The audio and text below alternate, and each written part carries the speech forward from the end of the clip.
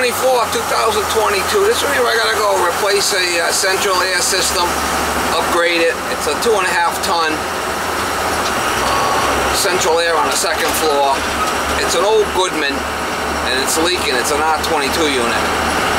Last year I changed this first floor unit, and now I'm going to change the second floor unit. I'm going to reuse the line set, blow out the line set and reuse it.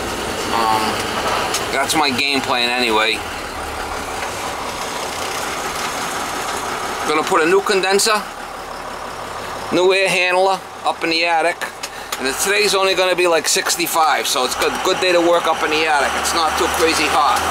You got a big fan up there anyway, that's on a temperature sensor, so I might even just turn that sensor down so that fan runs more.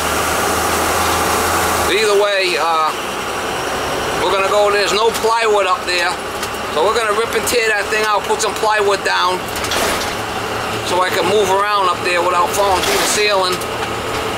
And the new air handle is 17 wide, the old one's 14, so I gotta do some modifications on the ductwork. We'll see what we do with that, but I don't think it's gonna be that big of a deal. Got a condensate pump up there, it's draining into a condensate pump and then pumping out. I might just run a gravity line down and out for that. I don't know, we'll see. We'll try to get you some shots as I go along and take one step at a time here. I got a delivery coming about 9, so I got a couple hours to rip and tear it. I gotta take the unit all apart to get it up in the attic anyway, so I gotta switch the coil around. I believe the coil's in the wrong direction for what I have. I'm gonna have to extend the I gotta put a filter up in the attic, and all the returns tie in and up in the attic, and the filter's in the attic, so we'll get you some shots as I go, hopefully. I left the dog home. Can I do it all in one day? I'm not sure. Probably not. Might be like a day-and-a-half job. We'll get you some shots as we go and see if we can put a little video together for you. If I'm going to do these replacements, it's got to be cool out. I'm not up there in crazy hot temperatures. Anyway, I'll get you some shots. Here's the one that's coming out right here. This should be the one.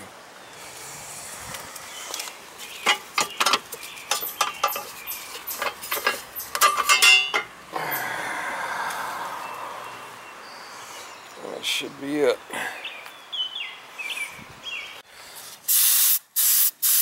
Alright, that should be good now. I should be able to plug it in and start the pumping action. Totally.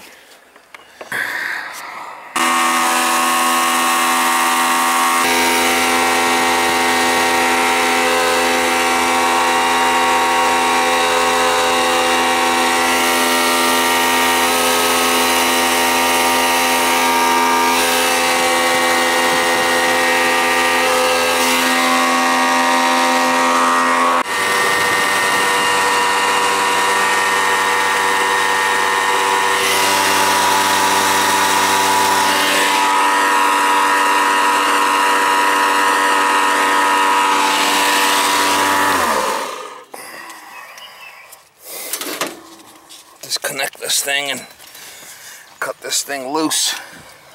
Let it loose, Mama. I'm gonna change this. This air handler is gonna come out. There's the return and there's the supply. Pumps here. Looks like that's the way I'm gonna redo it.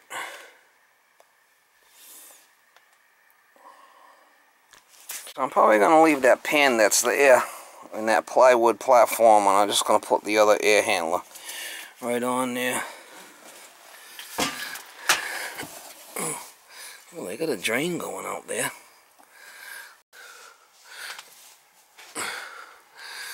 I don't know where that goes, but there was a drain there. I don't know why they got the pump.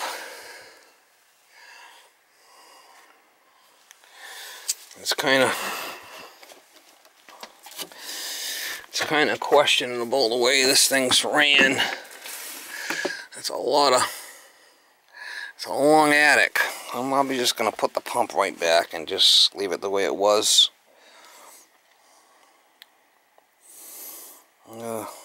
Backup drain there going out. I don't know. There's like 2 different level roofs here. I'm just gonna put it back the way it was. I did put plywood down so I could walk in here.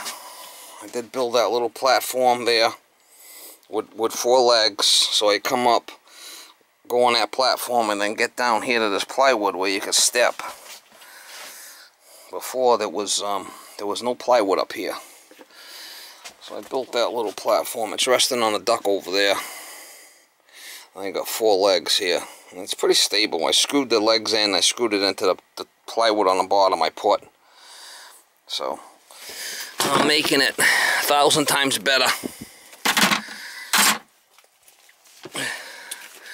So we're just gonna get the air handler up here and tie it in. I'll probably put some S-lock on this here and screw it in. I gotta pull the coil and the fan out so I can make it light. Get it up here, decide on what I'm gonna do with this.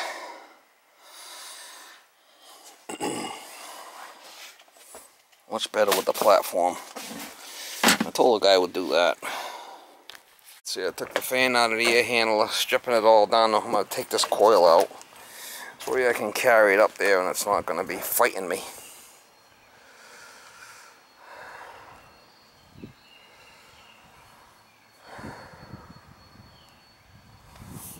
I'm going to have to put the other rails in. I got to put the other rails on this side because I got to flip this coil. But it comes with rails.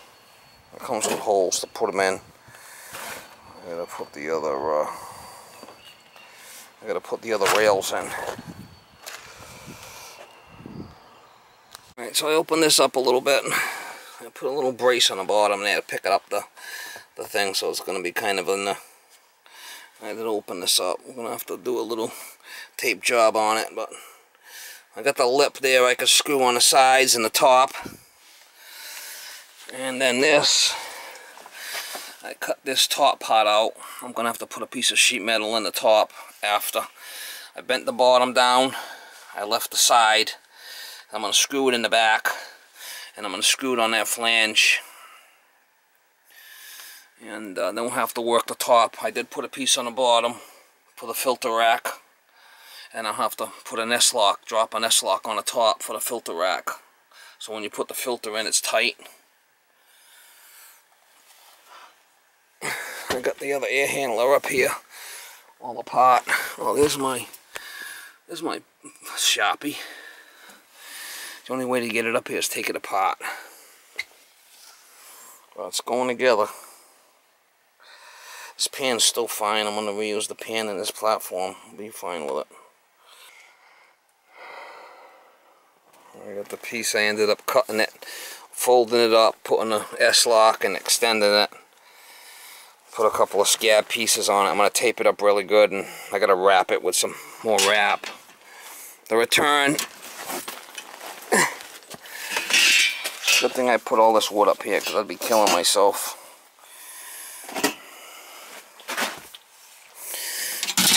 Return, I put a couple of S-locks to strengthen that gap.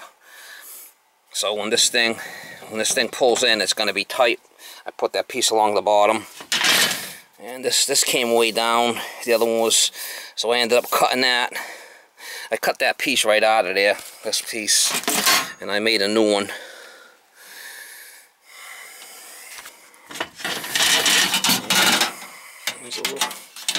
That's a better place for the filter. Then if I put it in here, it's going to interfere with these ducts, so it's better there. And I left him 3 extra filters, so he's got 4. I just have to tape it up really good now. I'm going to tape it up really good, then I can put my fan in, my coil, and start continue. It's a good thing I built this little shelf. A lot of guys wouldn't do this, you know. I spent a little extra, put a little extra money in there for that and make my life easier. He says this has just been replaced, this condensate pump. So we'll tape it up good and continue. Alright, so I got this, I got it tied in upstairs. I got it tied in here.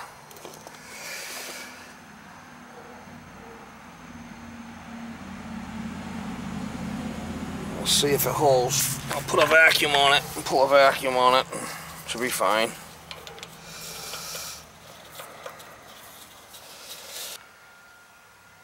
If there was a leak, you'd see it dropping.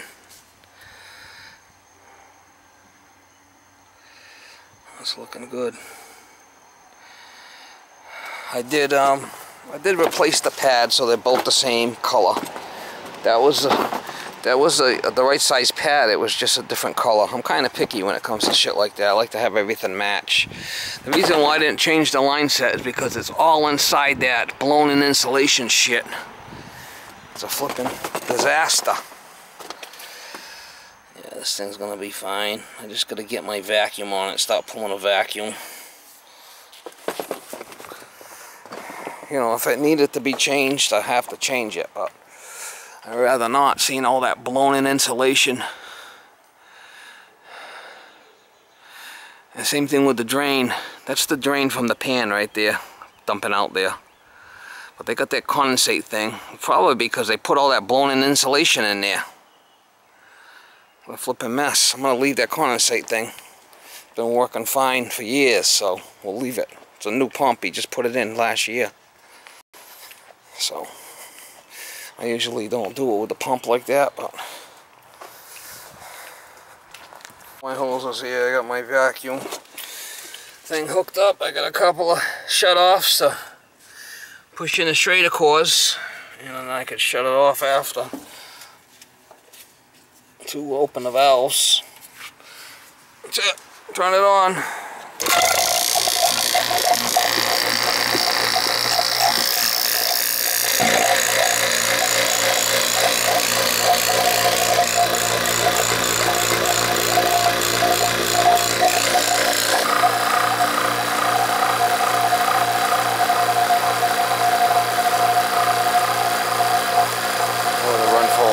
Electrical wiring on this thing here. They're for microns. Yeehaw! Been running for a while. Hooked up the electrical. Hooked up the electrical voltage here and the line voltage with the ground.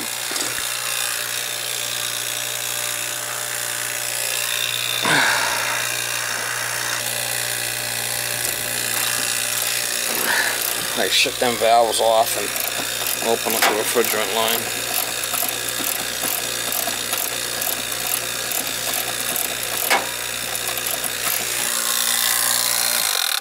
I'll put the valves there so I don't blow oil out of my vacuum pump.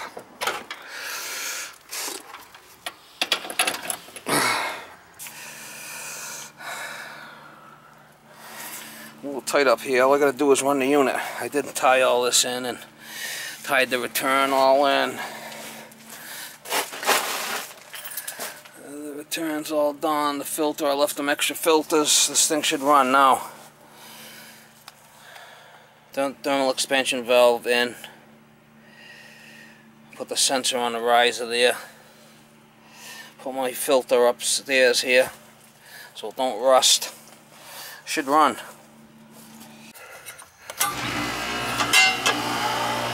I'm gonna check the charge. It's gonna be low because they don't put a lot of it in at the factory. 410. I hate fucking Nest thermostats with a passion. Piece of shit.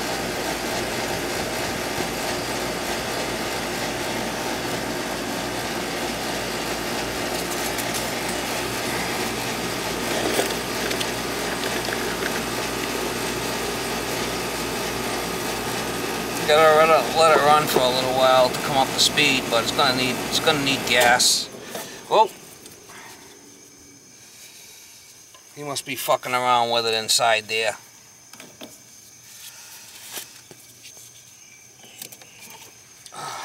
Alright, I'm back. Homeowner was over there playing around with the Nest thermostat. Playing with it. You know, I'm trying to work on the unit. Shutting it off on me. So we got it back up and running. He said it had no power to it. I showed him we got power going to it. Piece of shit flipping Nest. If it was me, I'd rip that thing, rip the thing out of there and use it for a hockey puck. Piece of shit. I don't like Nest thermostats.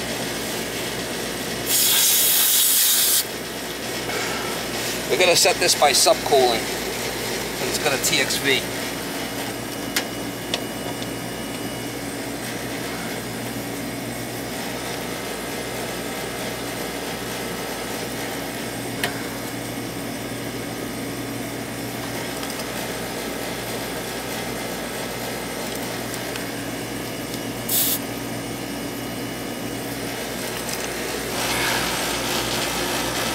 Alright, well, we gotta let it run for a little bit, but you see we're at 4 here, we're low. We gotta put some gas in it. 125 on a suction's fine. We gotta let it run for a little bit before we start adding gas. We don't want to overshoot it. See our subcooling at 4.4, that's gonna come up.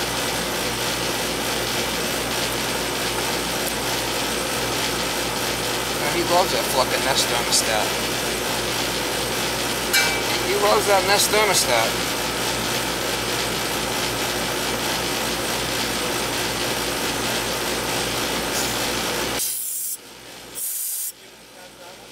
Well, yeah, it's 2.5 ton.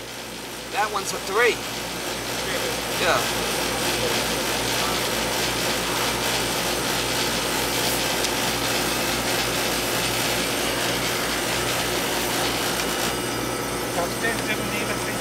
Huh?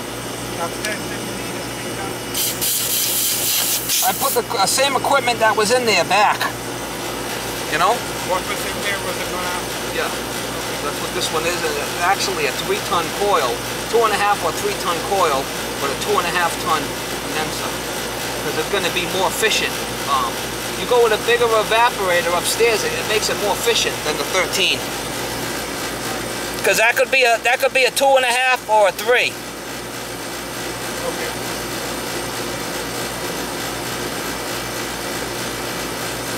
Give it some gas. Gonna put it in a liquid.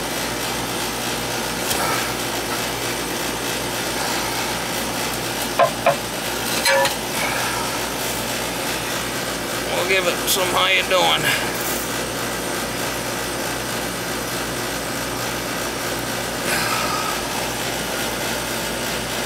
I wrote the date inside here, I wrote the date upstairs. The filters go right in the top like that. I left a screw up on top there, long screw, like 2 inches. So if you're going to get the old filter out, just put the screw in there and screw it into the filter and you'll be able to pull it straight out.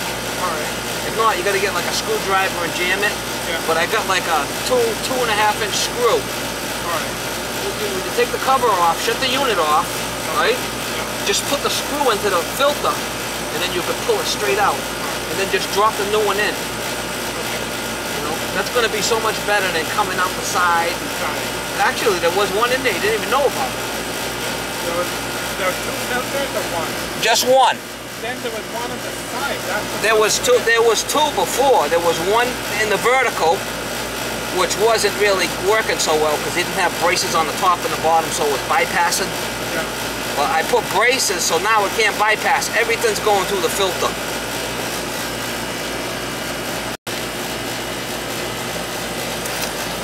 Did you see that line up there? That PVC line? Yeah. That's the secondary pan. So if you ever see water coming out of there, there's water in the pan.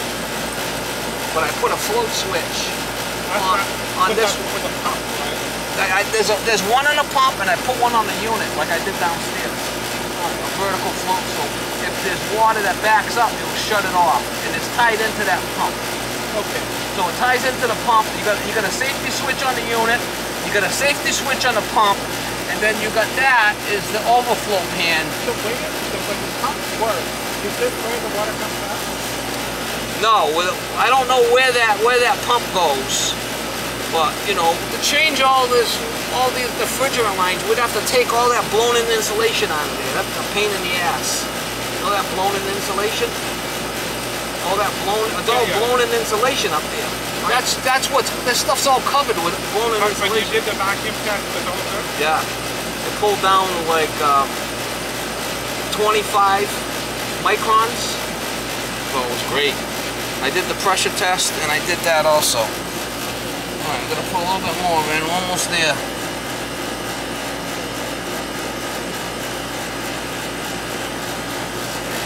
To change the line set, would have cost you another couple of grand. You know? To change the line set, you didn't need it.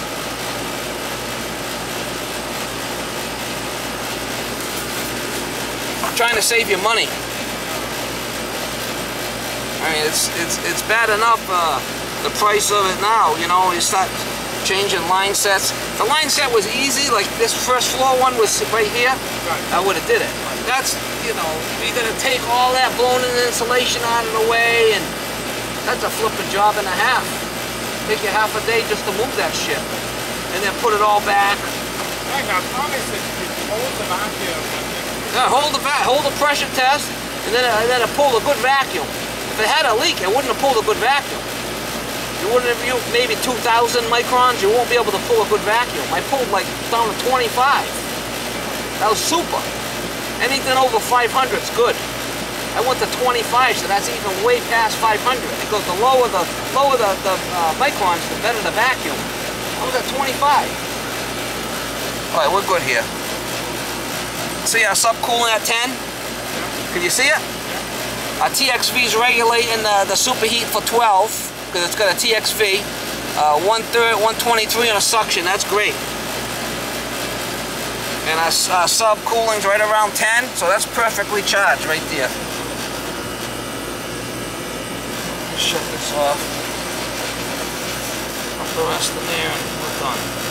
I just gotta pick up my stuff upstairs and pick up all the shit in the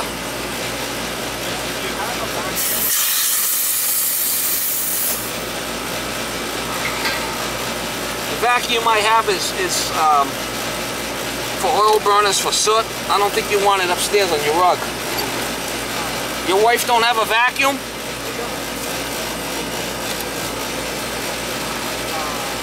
Pick it up, and now you bring the vacuum upstairs, I'll vacuum it, okay?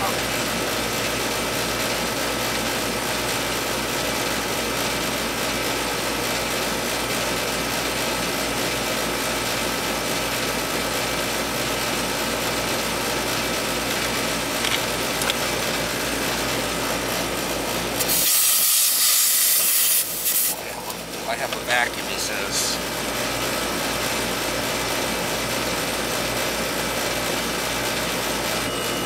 Change that flipping line set. It's all inside that blown-in insulation shit. Would have been a job and a half to change it. I'm trying to save the guy money.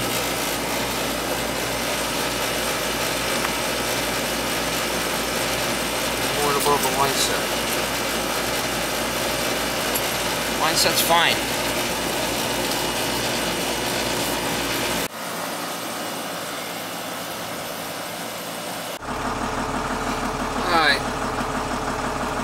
I got here at 6:45, so it's almost 12 hours. At least I got it done. What a flippin' shit show. I'll pack out my tools in the morning.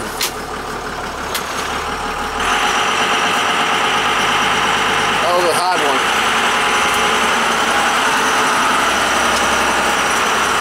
Second floor, you know, up in the second floor attic.